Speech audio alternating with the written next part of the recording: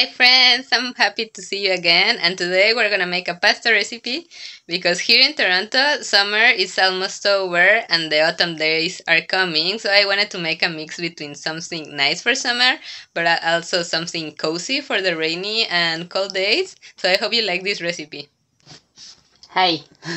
Well, we need an onion for this recipe. So I got a really big onion, as you can see. This is just half. So for the recipe, we actually need half an onion, but I'm gonna cook it all. And then you can use the extra onion for during the week because we're gonna caramelize the onion. So it's really nice with eggs or if you put it on top of rice, anything. So here we have our onion. I like my big knife. And we are gonna slice it.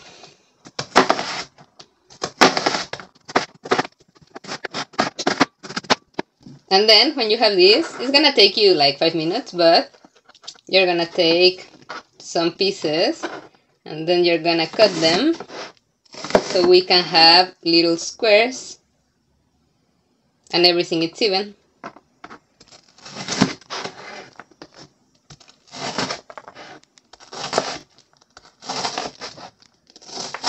So I'm gonna finish this and I'll see you a little later. Now here I have some pea meal bacon. I really like this one. I don't know if this is Canadian, like traditionally Canadian, but I really like it. We used to use it at school and I really love it. So I'm gonna use this one, but you can actually use any type of ham that you like. Also sausage or anything. This is like the flavor of the pasta, so you can use anything you prefer. We're gonna slice it. One slices.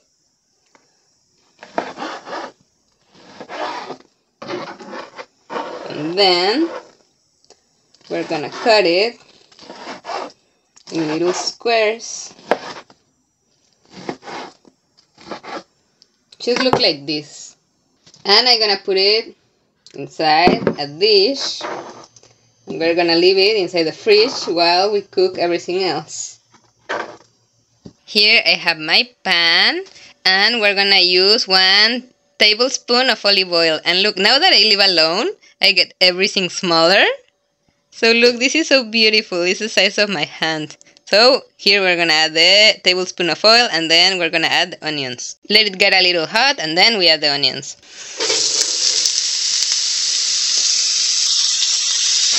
So now we're gonna cook the onion until it looks brown. I'm gonna cook it at medium temperature, not too high because we don't want to burn it. We just want it brown. I don't know if you can hear, but the onion is still cooking. So in the meanwhile, here I have a wine because we are gonna use 80 milliliters of the wine to make the recipe nicer. Because that's one of the best tips I learned during my studies.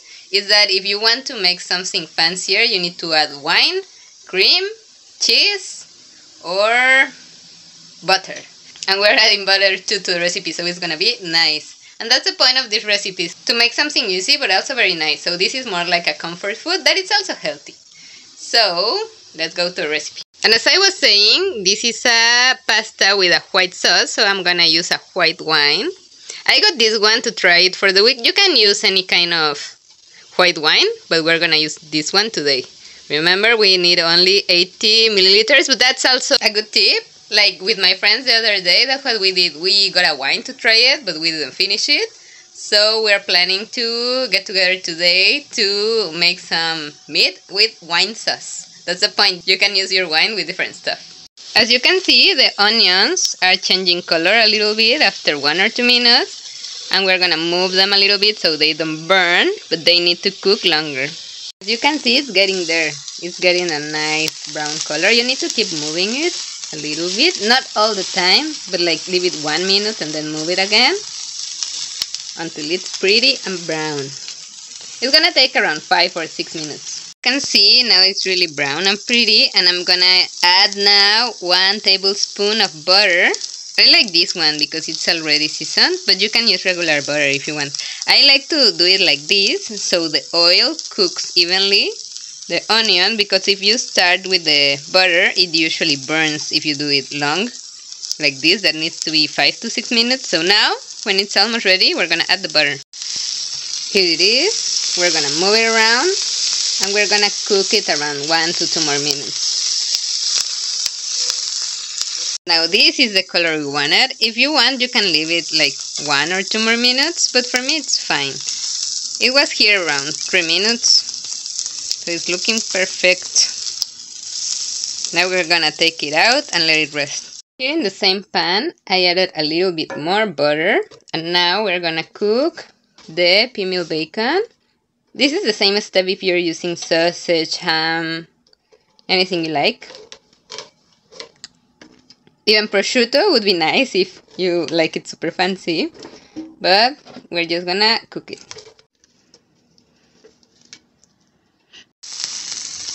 As you see, the color is changing, but I like it more dark.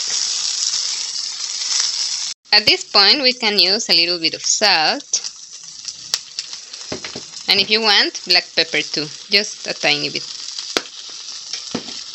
By the way, for salt, there's different kind of salts, but I like this one. It's the pink Himalayan one. I feel if you actually pay attention, every salt has a different flavor, so that's the one I like. See, this is what I like, crispy. Okay, this looks perfect, so I'm gonna put it in a dish and reserve it. And now we're gonna make the sauce. Now I'm going to make the pasta. This is the pasta I'm gonna use, but you can use any you like. And we're gonna add some salt to the water. It's not an exact measure, but I would say like a teaspoon. And I'm making a small amount because I live alone and I like fresh pasta. So whenever I make this pasta, it's usually just for the day. But if you want it to last longer or you want it for several people, then you can make it per 2 or per 3. But the same ingredients, just a bigger quantity. Now that it's boiling, I'm gonna add my pasta.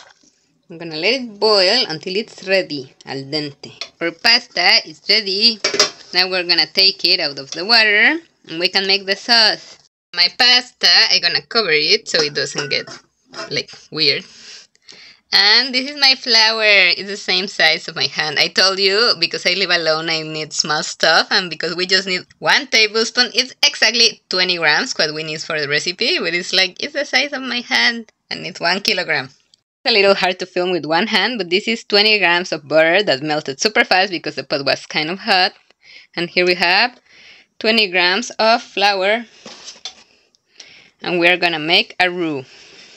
A roux, it's like a little piece of dough, like this, that is gonna help our sauce to get thick.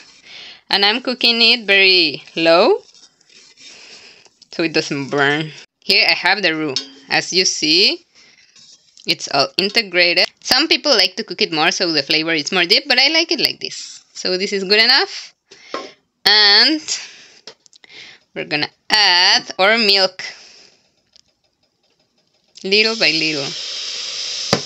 And we're gonna start integrating it. We don't want bumps in the milk, so you need to be very careful in this part. Little by little. Also be mindful about the edges. We don't want it to burn. So be careful to mix everything. Everything perfect. Little by little, it's gonna look more like a sauce. As you can see. Right now it looks like mashed potatoes. But with all the milk, we're gonna get a nice sauce. It's getting very thick.